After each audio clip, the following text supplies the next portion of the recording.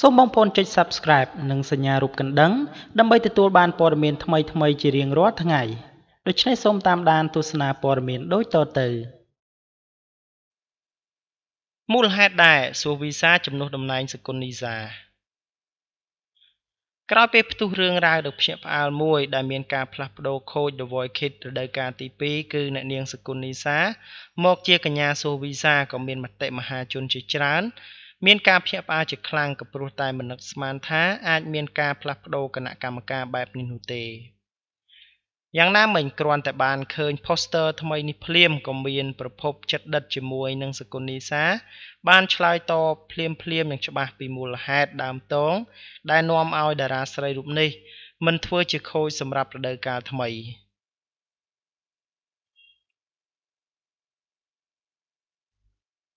ក្នុងនោះគេក៏បានលើកឡើងថាមកពីអ្នកនាងសកុននីសាទើបតែរៀបការសាងគ្រួសារចង់មិនចង់អ្នកនាងត្រូវតែមានពេលសម្រាប់អ្នកផ្ទះម្យ៉ាងទៀតសពថ្ងៃនេះដែរម្ចាស់បទបើស្រឡាញ់ដេចទុកអូនចោលរូបនេះកំពុងតែមានភាពមមាញឹកខ្លាំងនៅក្នុងការថត sport ថតរឿងថ្មីជាច្រើនណាមួយត្រូវចេញទៅសម្ដែងតាមកម្មវិធីនានាច្រើនខ្លាចគ្មានពេលសម្រាប់កម្មវិធីលំដាប់ថ្នាក់ពិភពលោកមួយនេះគ្រប់គ្រាន់ទើបសម្រាប់ចិត្តដកខ្លួនមិនធ្វើជាខូចតែម្ដងទៅការលើកឡើងរបស់អ្នកលេង Facebook នេះផងដែរក៏មានការបង្ហាញជូនជាពិសេសក៏ជាហេតុផលមួយដែលត្រូវទៅនឹងបដិរាស្រីសកុននីសាក៏ព្រោះតែថ្មីនេះហងមាសបានប្រគល់តំណែងតួឯកនៅក្នុងខ្សែភាពយន្តចំនួន2រឿងមកហើយគឺរឿងសិរដូវក្នុងបេះដូងនិងរឿងរាជិនីភូមិគ្រឹះដែលថតមិនទាន់ចប់រួចរាល់ដូច្នេះហើយប្រសិនបើសកុននីសានៅតែបន្តធ្វើជាគណៈកម្មការនៅក្នុងកម្មវិធី The Voice Kids រដូវកាលទី2នេះទៀតខ្លួនពិតជាគ្មានពេលសម្រាប់គ្រួសារនោះទេបើយើងមើលទៅតាមសម្ដីរបស់អ្នកបើលេង Facebook ជាច្រើនពិតជាមានចម្ងល់ខ្លាំងមែនទែនប្រសិនបើគ្មានមិត្តភ័ក្តិរបស់សកុននីសាបកស្រាយពួកគេច្បាស់ជាចោទសួរនិងមានការដេញដោលថាហងមាសនៅពេលដែលសកុននីសារៀបការហើយទម្លាក់នាងចោលតែម្ដងនេះជាពាក្យសម្ដីដែលមហាជនធ្វើការបបនិយាយក៏ដូចជារិះគន់ទៅដល់ហងមាសក៏ប៉ុន្តែហេតុផលមួយចំនួនមកពីនីសារពលខ្លាំងពេកទើបបានជាហងមាសសម្រាប់ចិត្តផ្លាស់ប្ដូរដាក់បាសួរវីសាវិញបាទដូច្នេះសម្រាប់មូលហេតុនៃការផ្លាស់ប្ដូរនេះសង្ឃឹមថាបងប្អូនទាំងអស់គ្នាអាចទទួលយកបានជាពិសេសទៅទៀតនោះវាក៏ជារឿងពិតផងដែរក៏ព្រោះតែសកុននីសានៅពេលបច្ចុប្បន្នមិនមែនបទំនេរដូចពីមុនឡើយដូច្នេះសម្រាប់ព័ត៌មានទី1ខ្ញុំបាទសូមបញ្ចប់ប៉ុណ្ណេះនឹងនាំអារម្មណ៍បងប្អូនទៅកាន់ព័ត៌មានទី2ជាបន្តលោកម៉ៃសកុននិយាយពីឆ្នាំឈួតមកដល់ស្រុកខ្មែរហើយបន្ទាប់ពីមានការភ្ញាក់ផ្អើលរឿងក្មេងប្រុសចំនួន3នាក់ត្រូវបានបរោះម្នាក់លាយថ្នាំញៀនជាមួយនឹងទឹកក្រូចឲ្យផឹកហើយស្រាប់តែមានអាការៈដូចជាខ្មោចចូលវង្វេងវង្វាន់គួរឲ្យខ្លាចធ្វើឲ្យមជ្ឈដ្ឋានអ្នកលេងបណ្ដាញទំនាក់ទំនងសង្គម Facebook មានការព្រួយបារម្ភជាខ្លាំងដោយសារតែថ្នាំប្រភេទនោះបានជ្រាបចូលស្រុកខ្មែរដោយមិនដឹងពីពេលណានោះឡើយ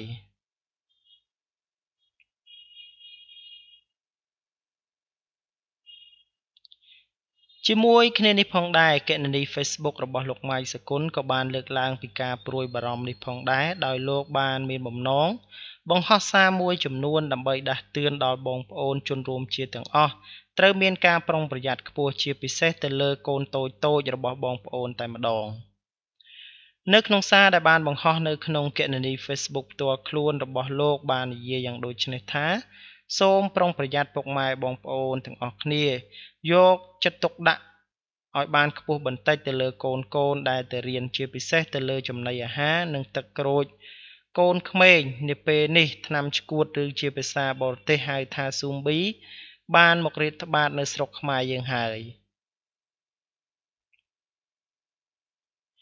នេះគឺជាសារមួយដែលគួរពិចារណានិងបង្កើននូវការប្រុងប្រយ័ត្នទាំងអស់គ្នាក៏ព្រោះតែមានតែអាណាព្យាបាលរបស់ខ្លួនទេដែលអាចមើលថែកូនរបស់ខ្លួនបានបើហ៊ានតែធ្វេសប្រហែសបន្តិចកូនរបស់យើងនឹងត្រូវខូចអនាគតដោយមិនដឹងខ្លួនហើយ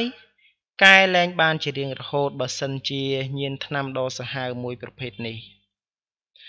បាទនេះគឺជារឿងមួយដ៏គួរឲ្យភ្ញាក់ផ្អើលមែនទែននៅក្នុងប្រទេសកម្ពុជាដែលមានក្មេងប្រុសចំនួន3នាក់បះវង្វេងវង្វាន់មិនដឹងបះស្មារតីជាពិសេសនិយាយមិនដឹងខុសមិនដឹងត្រូវតែម្ដងនៅពេលដែលគេដឹងថាមានបរិសម្នាក់បានលាយថ្នាំដាក់នៅក្នុងបាទឹកក្រូចឲ្យក្មេងចំនួន3នាក់ផឹកគឺផឹកហើយ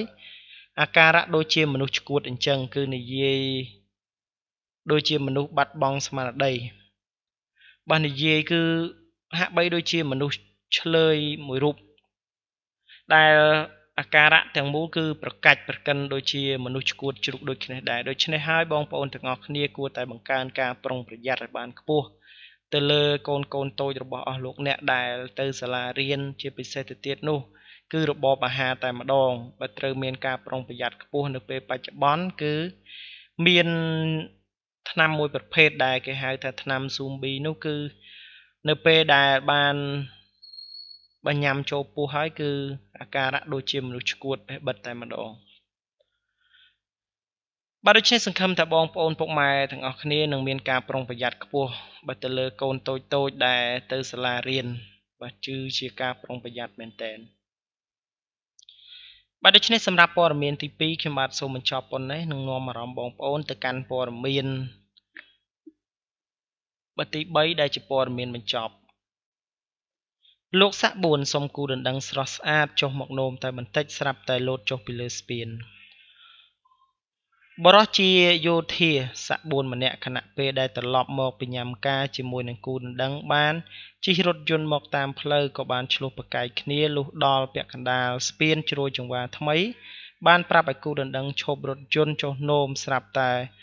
លោតទឹកសម្លាប់ខ្លួនតែម្ដងហេតុការណ៍នេះបានបង្កឲ្យមានការភ្ញាក់ផ្អើលកាលពីវេលាម៉ោង 10:19 នាទីយប់ថ្ងៃទី28 ខែមេសាឆ្នាំ2018នៅចំណុចកណ្ដាលស្ពានជ្រោយចង្វាថ្មីនៅក្នុងភូមិដើមគរសង្កាត់ជ្រោយចង្វាខណ្ឌជ្រោយចង្វា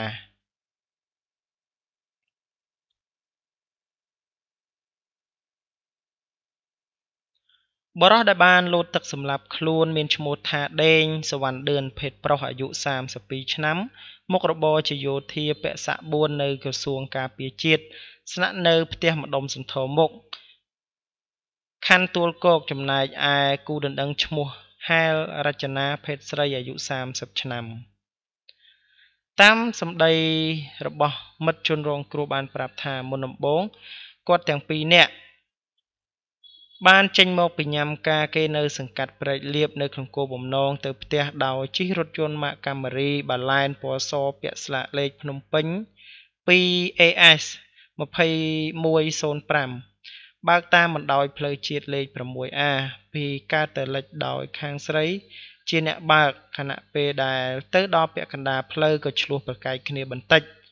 ហើយជិះមកដល់លើស្ពានជ្រោយចង្វាថ្មីបរោះខាងលើក៏បានប្រាប់នារីដែលជាគូដណ្ដឹងថាសុំចុះនោម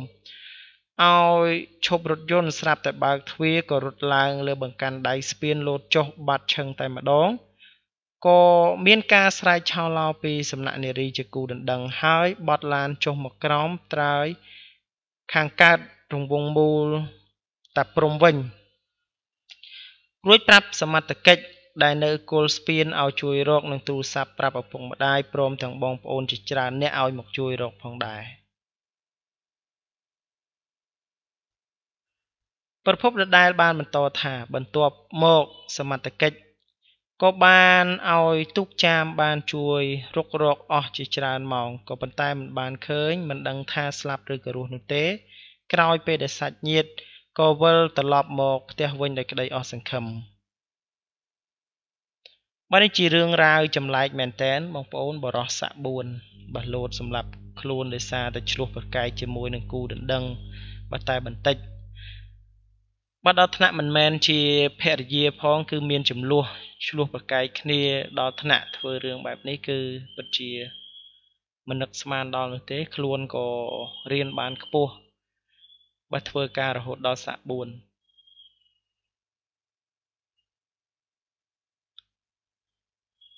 បាទដូច្នេះសង្ឃឹមថា ជីវិតរបស់លោកនឹងអាចមានក៏ព្រោះតែនៅពេលបច្ចុប្បន្នសមត្ថកិច្ចនៅមិនទាន់ដឹងថាតើលោកនៅមានជីវិតឬក៏យ៉ាងណានោះទេខណៈពេលដែលរុករកជាច្រើនមកមិនទាន់ឃើញបាទដូច្នេះសម្រាប់ព័ត៌មានទី3ខ្ញុំបាទសូមបញ្ចប់ប៉ុណ្ណេះសូមអរគុណរាល់ការតាមដាននិងការចុច Subscribe របស់បងប្អូនទាំងអស់គ្នា